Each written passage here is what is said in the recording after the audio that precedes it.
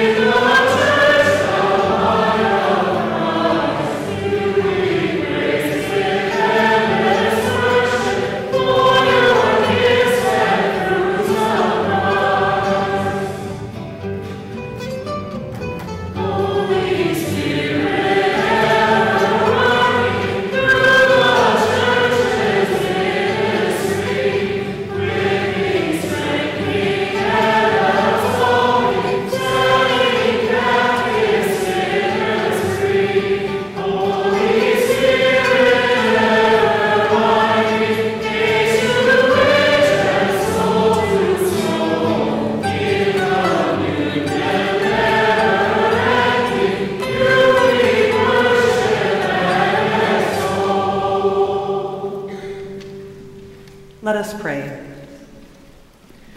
Gracious God, we ask for your blessing as we listen to the words of the Scriptures. May they touch our hearts and lead us to a life of love, mercy, and service. Through Jesus Christ our Lord. Amen.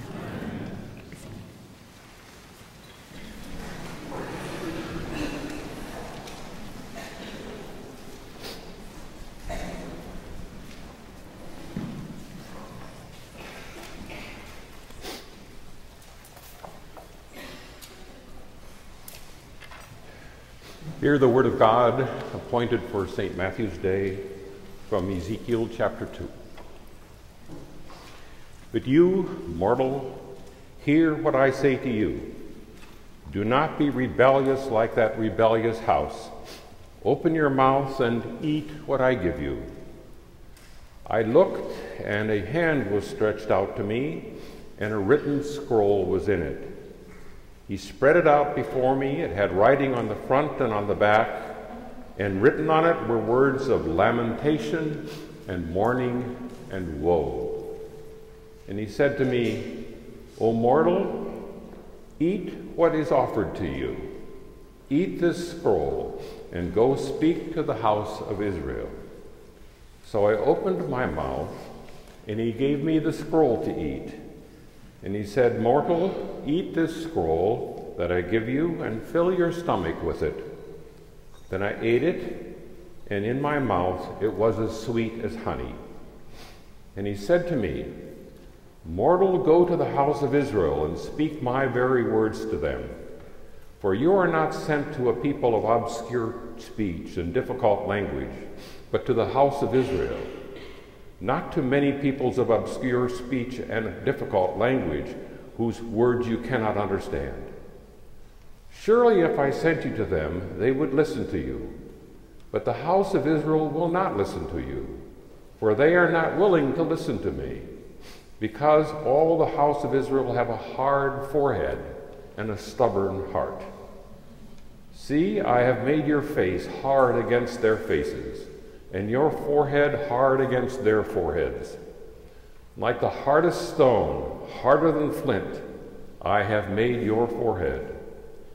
Do not fear them, or be dismayed at their looks, for they are a rebellious house. And he said to me, Mortal, all my words that I shall speak to you, receive in your heart, and hear with your ears. Then go to the exiles, to your people, and speak to them, and say to them, Thus says the Lord God, whether they hear or refuse to hear. The word of the Lord.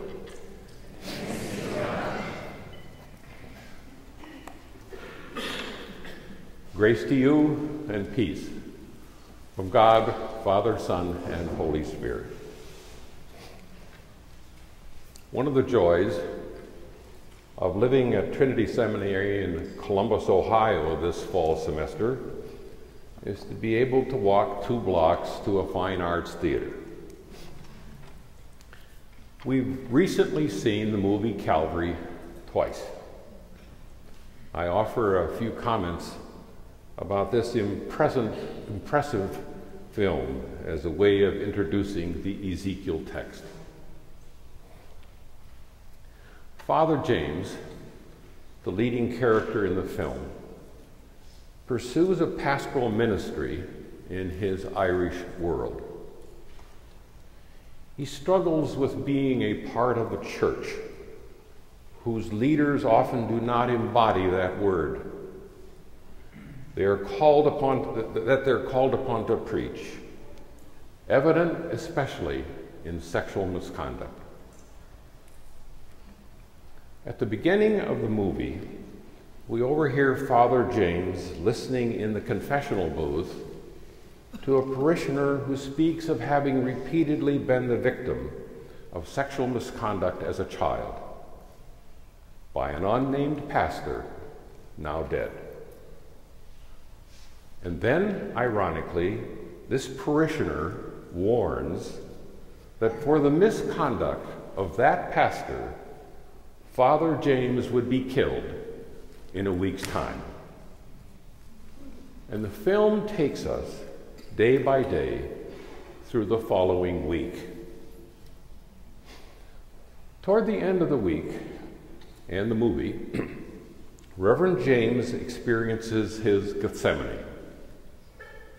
Having decided to fly away from the area, he changes his mind, leaves the airport, and goes back into the reality of his own community, even though it meant possible, even probable death. He didn't have to return home, but some word of God, deep within him, sent him back to embody that word in his home situation. He had no idea whether this move would make any difference finally, but he had to return to his parishioners, every one of whom is imaged in this film as bearing the wounds of abuse of some sort. In spite of the risk involved, he discerned that his embodiment of the Word of God in that familiar world would make a difference. At the end of the movie, confronted on the beach by the one who had experienced ongoing abuse, Father James recalls the death of his pet dog, whose throat had been slashed. He confesses that he wept over his pet's death. But in a remarkable admission to a question asked by his killer-to-be, he confesses that he did not weep over the suffering of the abused children. He said that he was detached. That reality didn't affect him personally, And in response, he was shot to death by the abused one. Even the best of those who embody the Word of God in this world are often detached from situations of abuse and suffer the consequences. So everyone, be alert. As I hear laypersons speak about their expectations for their leaders, what I hear most often is that they value a minister's way of being in their midst. The fruits of the Spirit are powerful realities for these faith folks and deeply shape the effectiveness of ministry for them. Love, joy, peace, patience, kindness, generosity, faithfulness, gentleness, and self-control. Some of these traits were deeply characteristic of Father James in this movie, Calvary. And finally, for these fruits of the Spirit, he was put to death. We're living in a time when the reputation of the church in our culture is sharply negative, and one wonders why. At times we may think in too narrow a way about our role as servants of the Word of God. We may think that we are only called to speak that word, to preach the gospel, proclaim Jesus Christ crucified. All else is vanity and a striving after wind. Or from another angle, we may feel called to be so many things to the increasingly diverse world in which we live that we don't know where to begin. The call and ministry of Ezekiel, however, would remind us that to be a servant of the Word is not simply to speak. It is also to be a certain kind of person in the midst of the community, so that the people will not only hear, but will also see, indeed experience, the Word of God embodied among them. The problem with Ezekiel's audience is that they will not listen. Hear God's word to Ezekiel in chapter 33. And they come to you as people come, and they sit before you as my people, and they hear what you say, but they will not do it. Lo, you are to them like one who sings love songs with a beautiful voice, for they hear what you say, but they will not do it. Ezekiel's people hear all right, but the speaking gets through only as beautiful words. He's such a good speaker. Doesn't she tell wonderful stories? Good speech, Pastor. You will be like one who sings love songs with a beautiful voice, hearing but not listening, ears to hear, but nothing gets through. Preach anyway, God says, whether they listen or not. And don't be afraid, though they have thick skulls and stubborn hearts. Keep the word coming. Don't stop speaking. That responsibility is crucial, but there's more to say.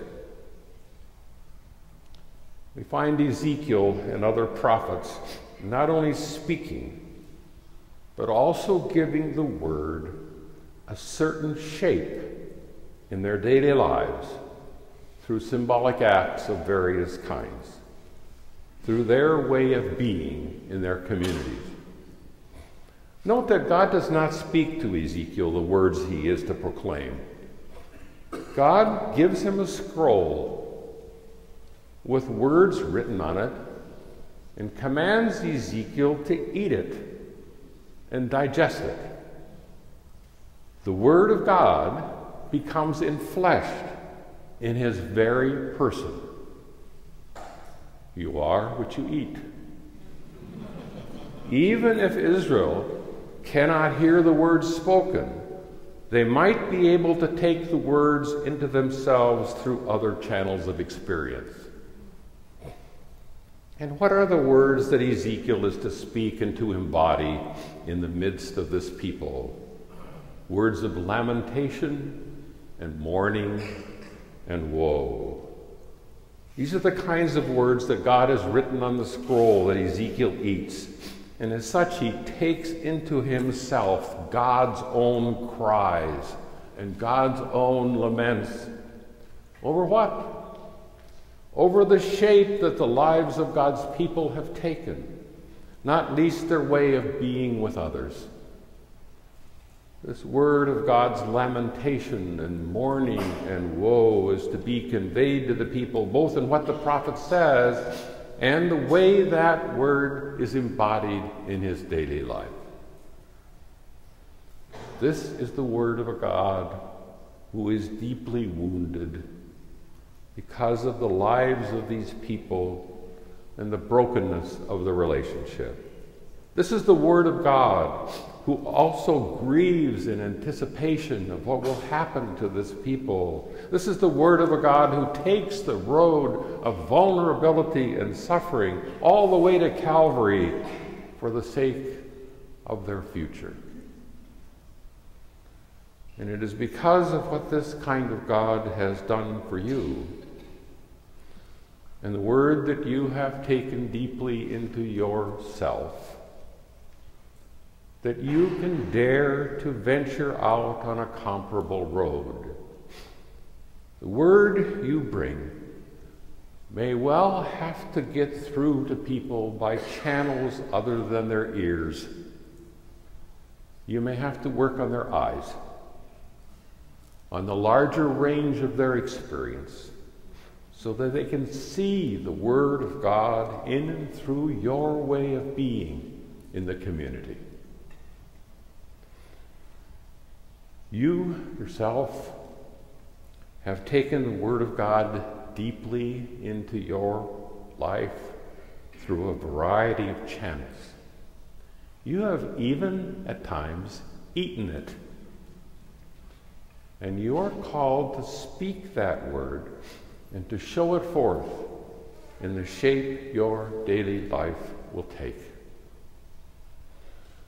We are grateful that God did not send us just words, but sent that word infleshed, unsurpassably, in Jesus Christ. That word of lamentation and mourning and woe, embodied all the way to death on Calvary. This word is powerfully able to convey the depth and breadth of God's love for you, and to bring the word of forgiveness deeply within your very being. You are more than the mouthpiece of God. You are the body of Christ, called to embody that word in the midst of others and to encourage that calling among them. And it may very well be that in and through the person you are, that the Word of God will be able to get through to others, even if it takes the form of a Calvary. And may our gratitude to God take the shape of lives that bespeak more than our words can convey. And may the peace of God, which passes all of our understanding, keep your hearts and minds through Christ Jesus our Lord. Amen.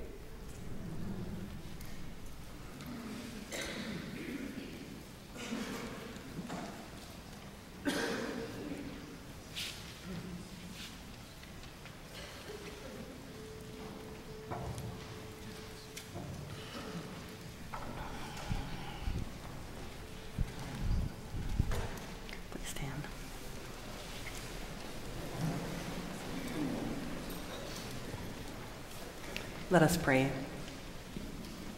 O God, give us grace to set a good example to all among whom we live, to be just and true in all our dealings, to be conscientious in the discharge of every duty, pure and temperate in all enjoyment, gracious and generous and courteous toward all, so that the mind of Jesus Christ may be formed in us, and all may know that we are his disciples, in whose name we pray.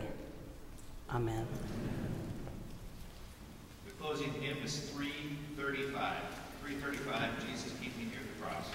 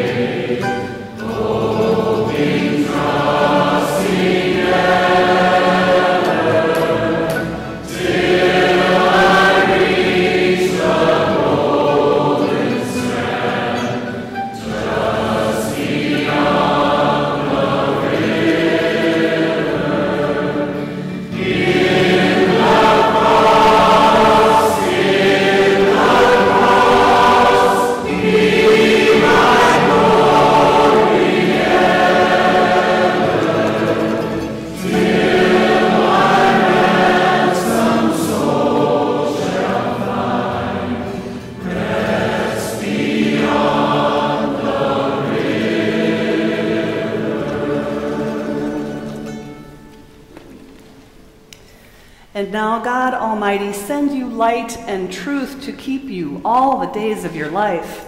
The hand of God protect you. The holy angels accompany you. And the blessing of Almighty God, the Father, Son, and Holy Spirit be with you now and forever. Amen.